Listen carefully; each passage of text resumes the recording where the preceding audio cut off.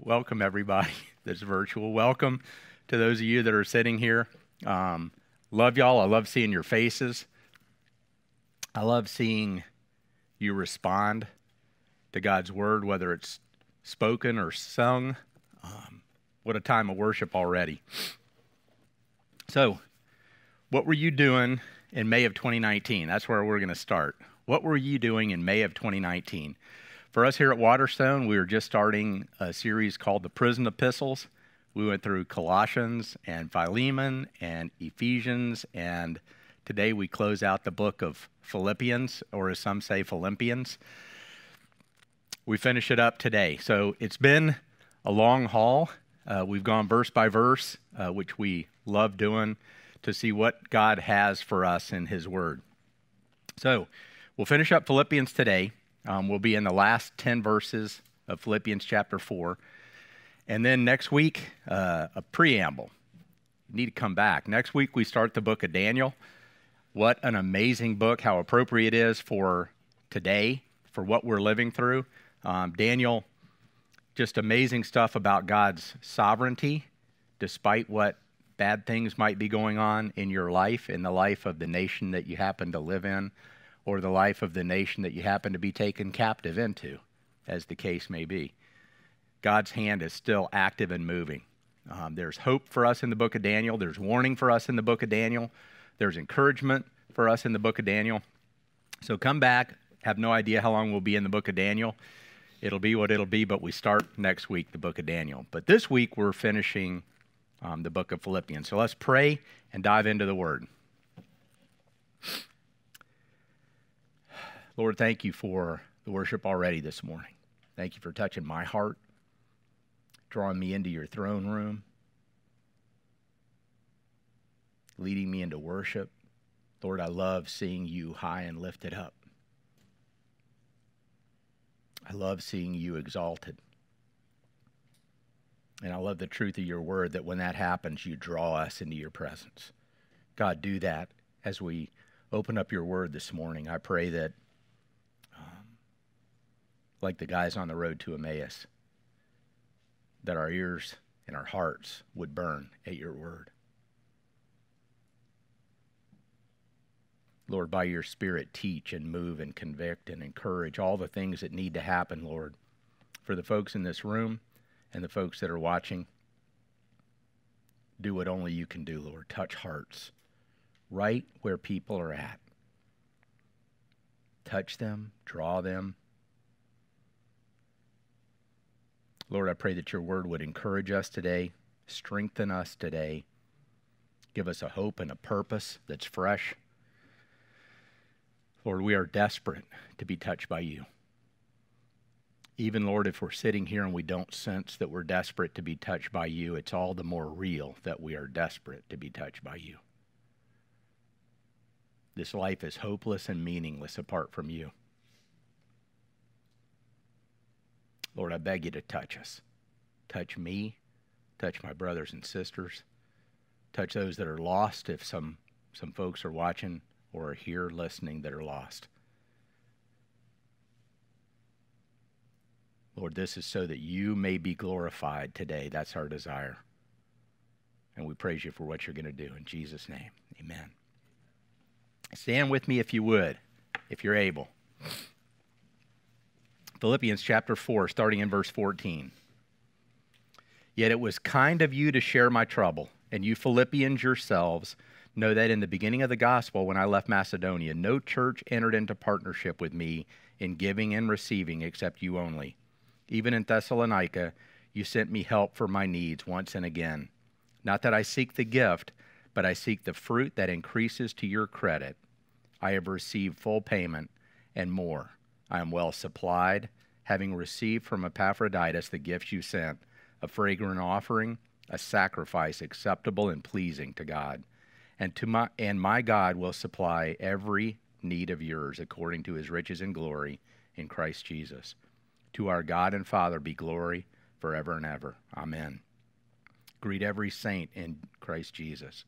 The brothers who are with me greet you. All the saints greet you, especially those of Caesar's household. The grace of our Lord Jesus Christ be with your spirit. Thank you. Be seated. Such richness just in the last few verses. Philippians has been an amazing book. So a couple of things. We're going to start with just the key words. So walk with me through some of the key words, if you would. And for you, there may be other key words. That's cool. That's the amazing thing about our God. He can show. It's like looking into the biggest diamond ever. And everywhere you turn it, there's something different to be seen. Some speck, some flash, something different. And that's his word. We turn it and we look at it, and he ministers to us individually. But for me, I'm going to talk through the key words that I saw. Verse 14, share. Verse 15, partnership, giving, receiving. Verse 16, sent to me, sent me help. Verse 17, gift, fruit, increasing to your credit. Verse 18, full payment. Gifts, fragrant offering, sacrifice. You notice a theme there. Paul shifts from last week when we heard about Paul saying, let's just quickly go back to verse 10 for the context. I rejoiced in the Lord greatly. Now at length you have revived your concerns for me. You were indeed concerned for me, but you had no opportunity. Not that I'm speaking of being in need, for I have learned in whatever situation I am to be content. I know how to be brought low, and I know how to abound. In any and every circumstance, I have learned the secret.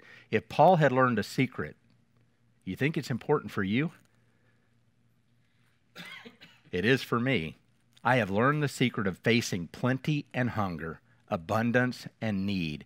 The secret that he learned was the last verse there that Ron taught on last week. I can do what? All things through him who strengthens me. That doesn't mean you can go out and pluck up that oak tree outside and toss it across the street. That's all things, right? But that's not the context. The context is when God calls you to do something, it doesn't matter what challenges or benefits come your way. You can do all things through Christ who strengthens you. He is there. He would never call you to do something and not give you the ability and strength to do it. We tend to look at what's going on right around us. Paul is in jail for the gospel. He did nothing. Not only did he do nothing wrong, he did everything right. He's going, I wish I had a map. He's going through Asia, east to west, and he's ministering to the churches, and he wants to go north into what today is northern part of Turkey, Istanbul area. That's where he wants to go. And the Holy Spirit does what? Forbids him. Forbids him to go speak the gospel to a lost group of people. Why would God do that? He wouldn't do that, would he? He had somebody else to go to Istanbul. And it wasn't Paul. It's not that God didn't care for those people. It's that wasn't what he was calling Paul to. He wasn't calling Paul to go north. He was calling Paul to go west. And he gave Paul a dream. A guy from Macedonia saying, I need you to come help. And he was convinced that was from God. And they go. And they hit Philippi. And they find some ladies praying by the river. And what was the end result of that trip? West to Philippi.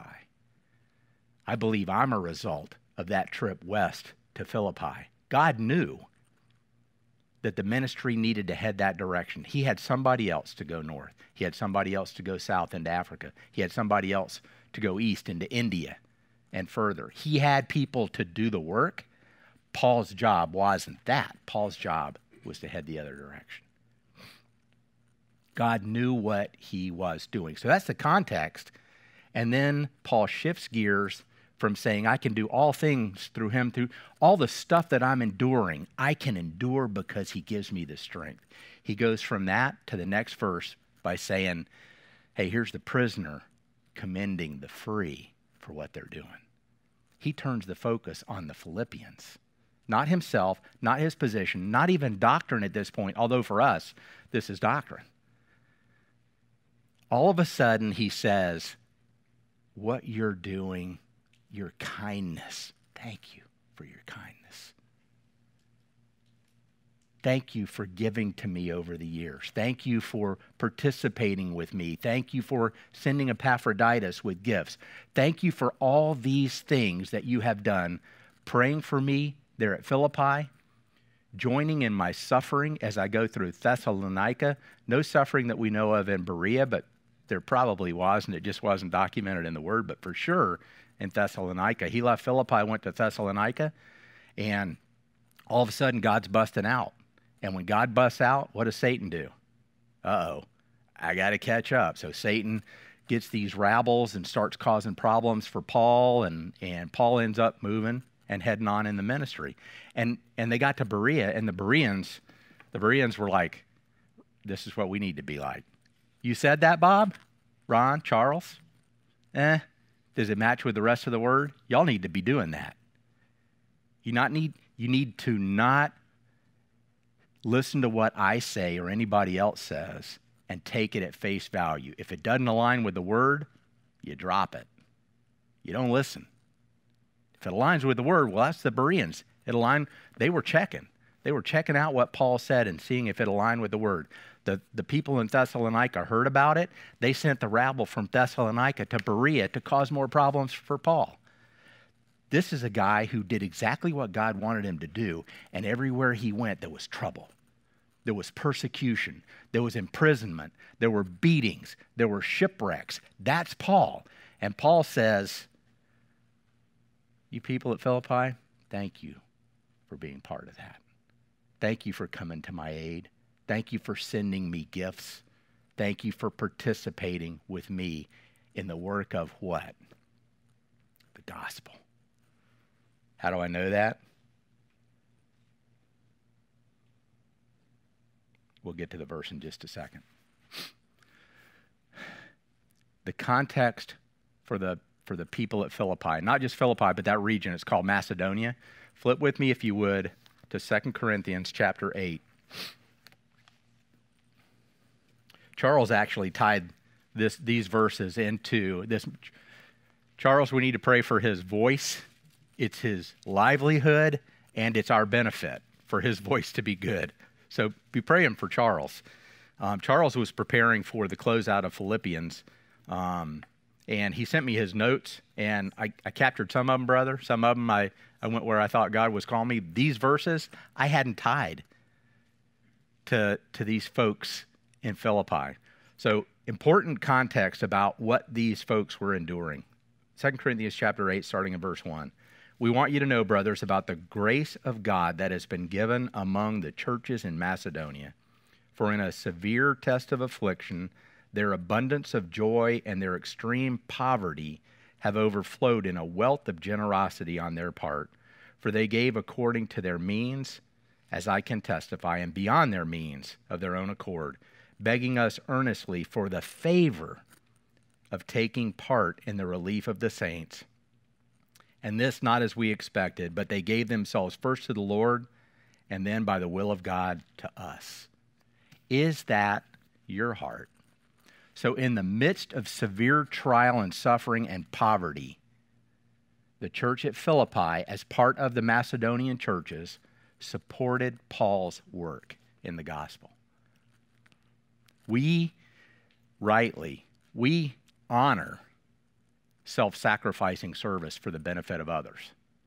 Think of first responders. Thank you for your career of law enforcement, Alex, and others, whether it's law enforcement, fire department, first responders, healthcare workers. We have healthcare workers in our midst here.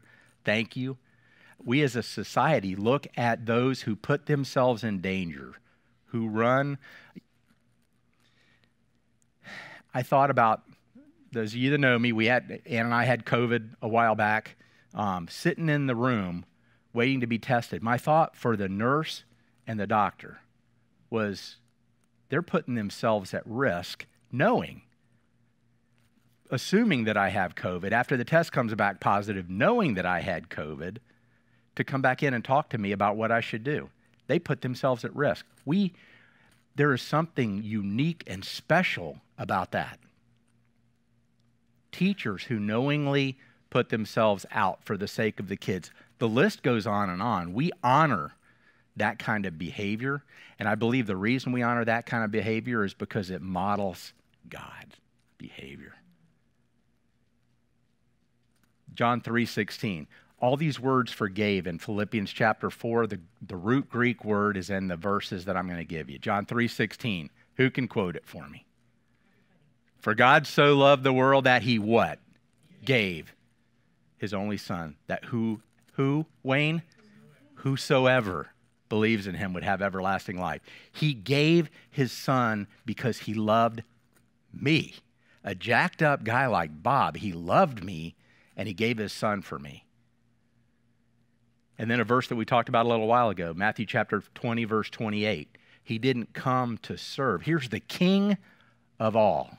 Didn't come to serve, to be served, but he came to serve and to give, same Greek word, his life a ransom for many.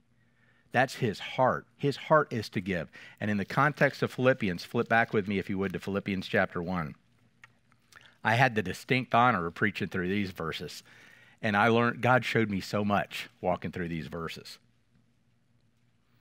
Philippians chapter 2, starting in verse 5. Have this mind among yourselves, which is yours in Christ Jesus, who though he was in the form of God, did not count equality with God a thing to be grasped, but he emptied himself by taking the form of a servant, being born in the likeness of men, and being found in human form, he humbled himself by becoming obedient to the point of death, even death on a cross. That's the God that we serve. A God who saw the need, emptied himself, took on the form of what was needed, and died on our behalf. There is no greater example. I love healthcare workers. I love first responders who run up stairwells when the upper floors are on fire while everybody else is trying to get out of the building. They're going to do their job. I honor and respect that, but that kind of behavior doesn't compare with what God did for us in Christ Jesus. Doesn't compare. It's in a league of its own what he did for us. But here, Paul is saying back in Philippians chapter 4, thank you for sharing in my need. Thank you for sharing in my ministry. Thank you for sharing in the call that Paul had from God. So what about you? A few weeks from now, Nancy, we're going to put you on the spot. We're going to ask you to tell us what is the vision for right down the street with the apartments. What's the vision for that?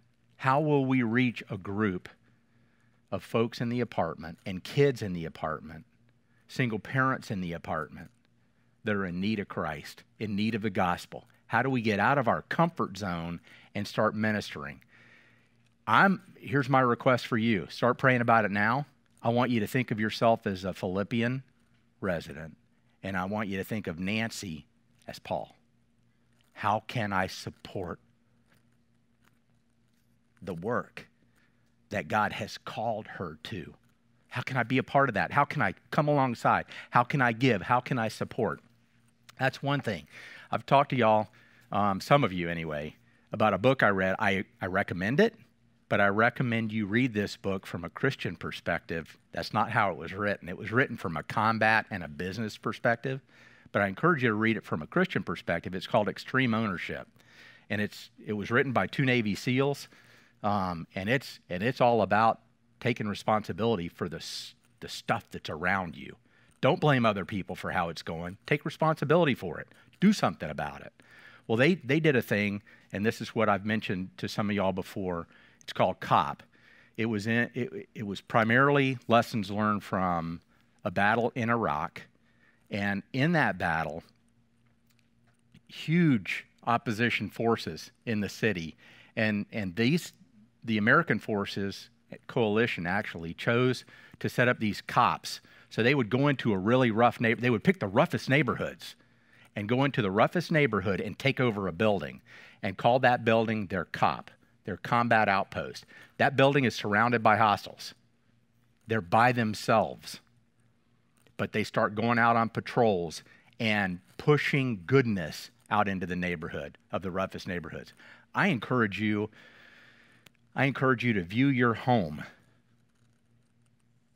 as a cop. Come up with the acronym that I came up with was SOI, sphere of influence. My home is my sphere of influence. I know my neighbor straight across the street and what their needs are. I encourage him. I speak the truth to him. His neighbor, I know him and the challenges that they're having as a family. I have the ability to speak the truth to him, to encourage him. The folks on the other side of my neighbor across the street, I know them and the challenges they have. The folks on either side of my house, I know them and the challenges that they have. God has put me in a home with neighbors for a reason. It's not an accident. It's my sphere of influence. My family is my sphere of influence. My friends, my sphere of influence. I did some research. If you can choose research, I love research, but research can be jacked up. Sometimes it can be accurate. So take this with a grain of salt. How many people does the average American run into each day outside of their normal sphere of influence? The answer is 20. It's lower if you're really young, and it's lower if you're really old. The lowest age is actually 85, if you can trust the statistics, and then it goes back up, probably because you're now not living at your house anymore. You're 90, and you're going to live with an assisted living facility where you're eating dinner with other people, and so I'm guessing that's what it is. But it's about 20. That's my sphere of influence. God brings me across, in the natural course of me living my life, not in quarantine, he brings me across 20 people a day. A chance for me to be salt and light for a world that's lost and desperate for him and doesn't even know it. Am I doing that? Are you doing that with your sphere of influence? Don't answer this, Jacob, and I'm not going to give you $1, or Nathan, or Amy, or Eric. If you ask my kids, is your dad really a Christian? Does he walk right? I'm not going to say what you would say because it's yours to say. But what if somebody asked your family, what are they really like when nobody's around? What are they like? Are they examples of Christ? That's where the rubber meets the road. Your sphere of influence, are you being what God's called you to be? Our sphere of influence in this building, I wanted to do research and I just never got to it. How many homes are in our area? In a 2-mile radius? A bunch. Apartments? A bunch. Law enforcement, fire department? A bunch. What are we do? What are you? Not we. What is Waterstone doing? That's not the question. The question is, what are you doing? What are you doing with the sphere of influence God has given you responsibility for? You're going to answer to that one day. The leaders at Waterstone are going to answer for Waterstone. You're going to answer for you. What are you doing? And God, what do you want? Lord, I think I need to go north. No, Bob, you need to go west. Did I go west? If west is knocking on doors of strangers, did I go west and knock on the doors of strangers? If going west is ministering to the lady at Publix that's cashing me out, did I minister to her? The waitress when we go to lunch? The waiter when you go? Pick the person. Are you being obedient? We as Waterstone, we are going to consciously invest in the apartment building down the street from us and see what God does. Let me tell you what it's not for. It's not for getting more people in here. It's getting more people in his kingdom. It's in touching hearts. It's in pointing people to Christ. I don't care where they go to church. I don't care where you go to church. The point is their heart after Christ? That's what counts.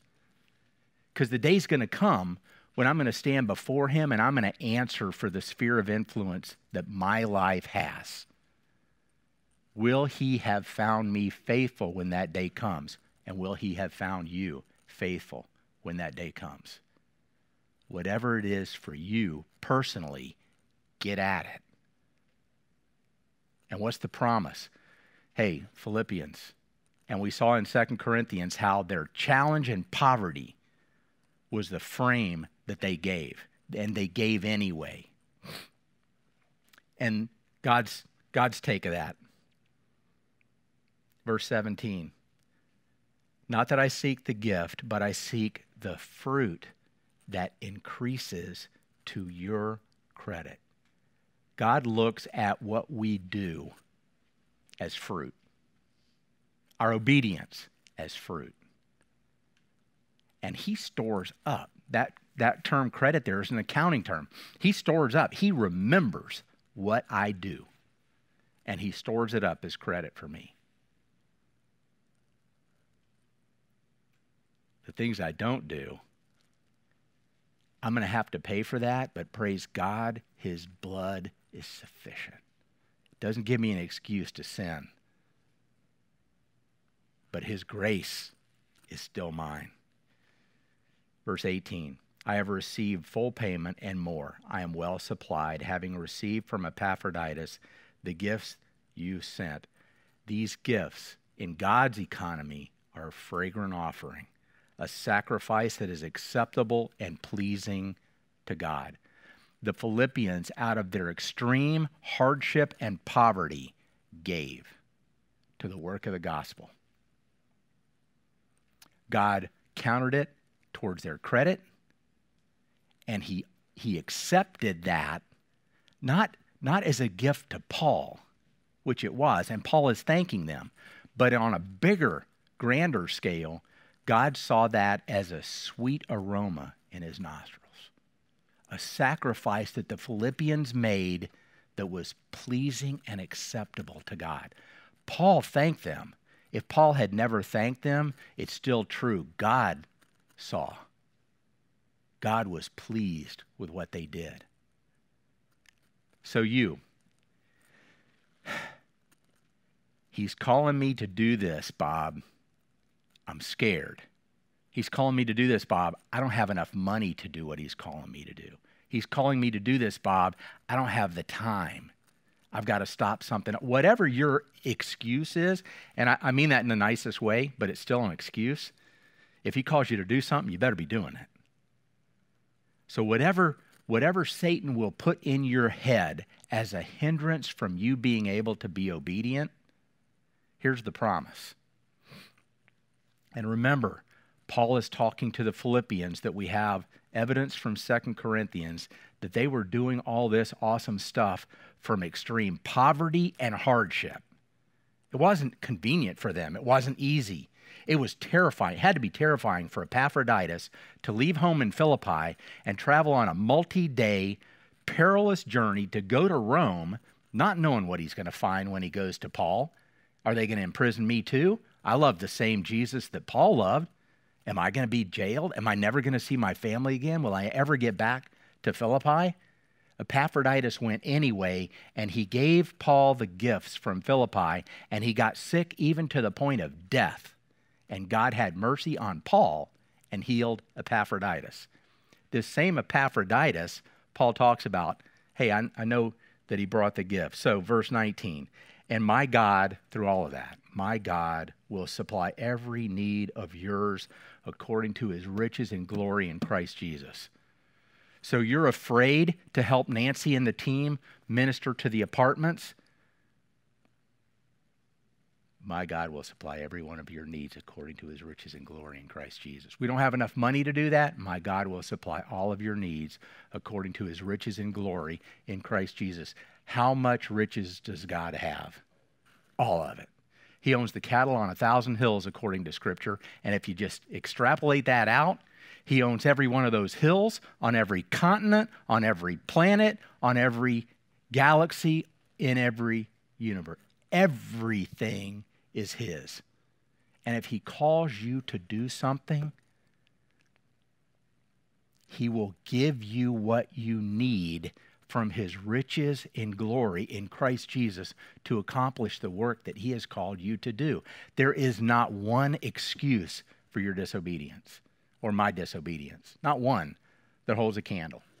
It all pales because he's already promised, I'll give you everything you need to be obedient to me. Look, it's right here. And the context is people that had nothing, poverty, anguish, pain.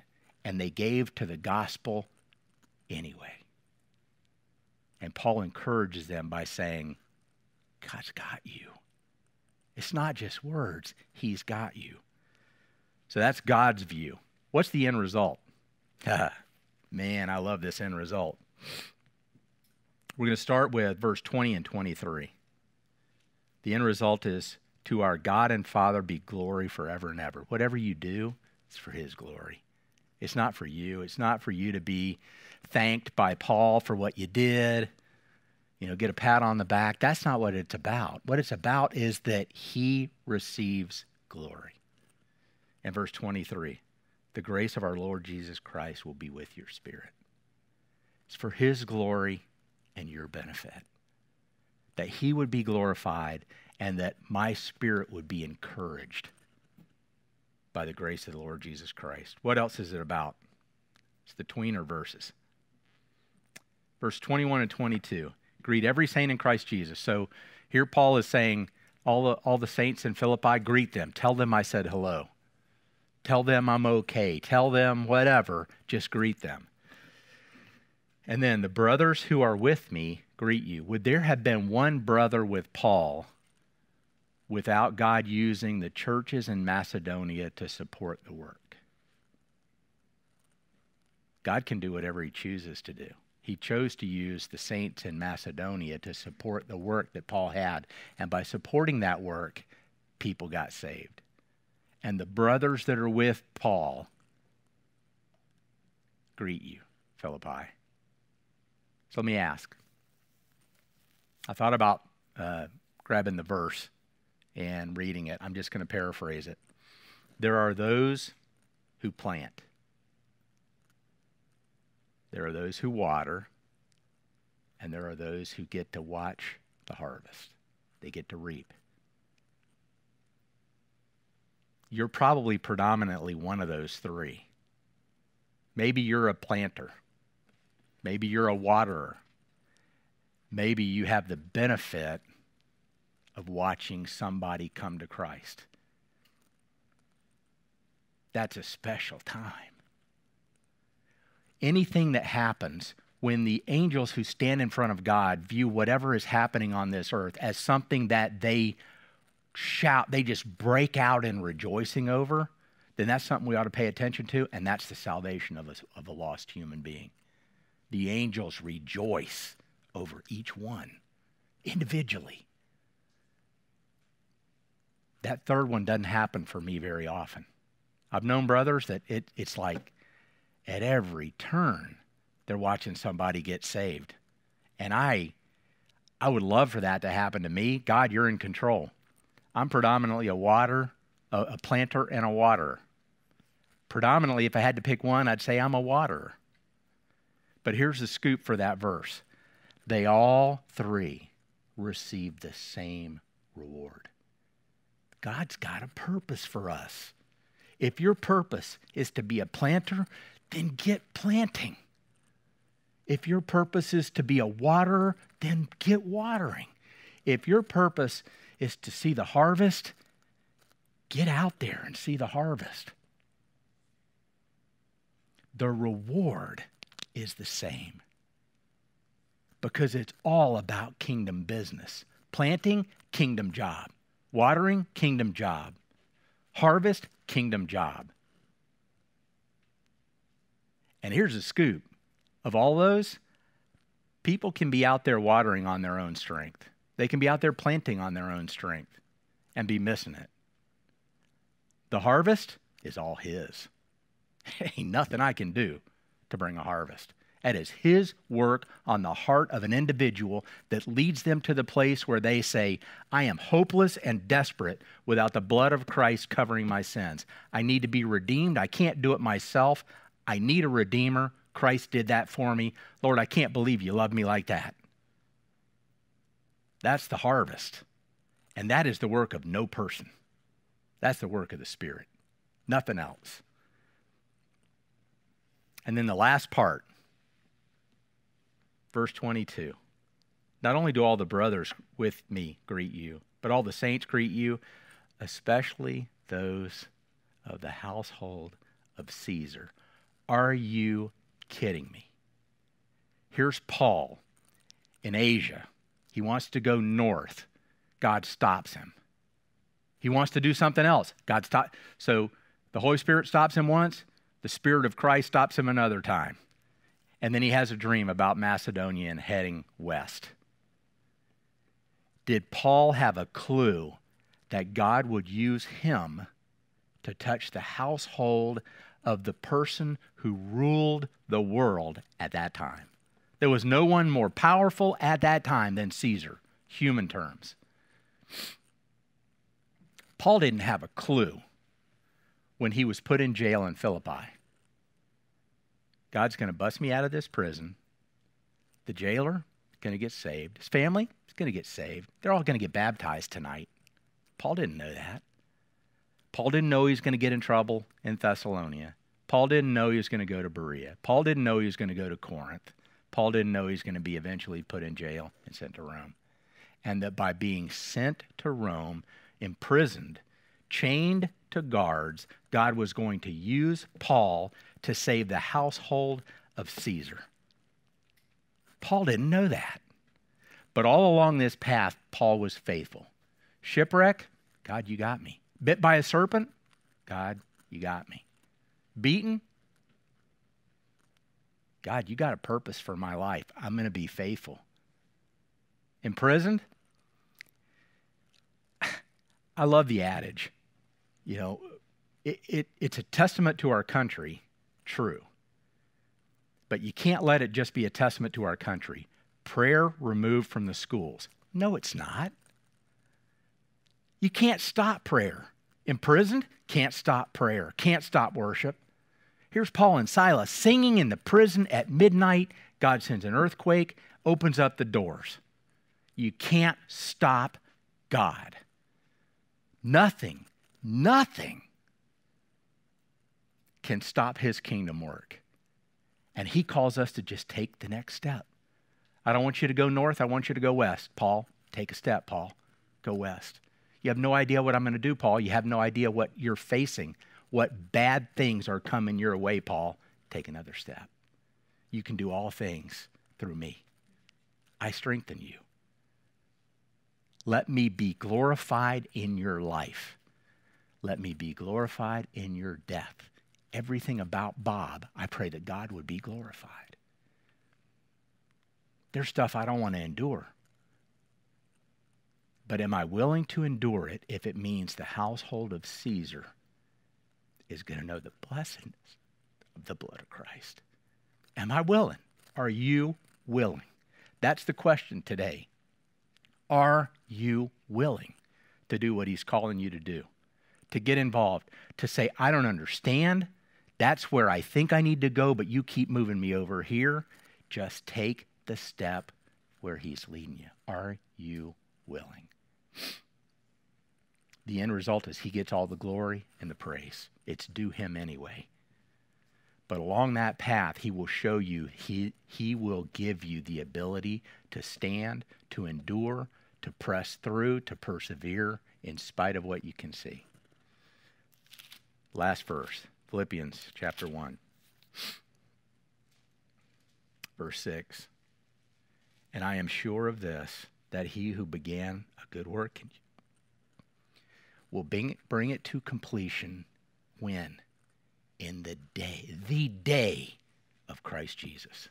There is a day coming when all will be accounted for, where all the injustices will be made right, where all the pain will be healed, all the tears will be wiped away. There is a day coming when that will happen. Stand in that fact. Don't forget that there is a hope on the other side of whatever you're going through. And that while you're going through it, he has a job for you. He has a job for me. I need to be at it, and so do you. Let's pray.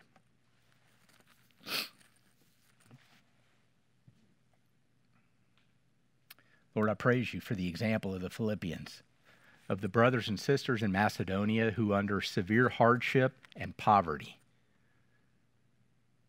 chose to give themselves to you first and then to the work. They sent gifts, they sent money, They sent material for needs. They sent their brothers and sisters.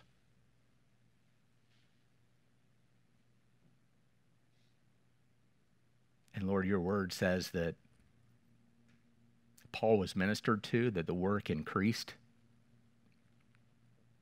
that you were glorified, that you gave strength for the path. Lord, help us to live like that. Help us to be focused out and up instead of in and down.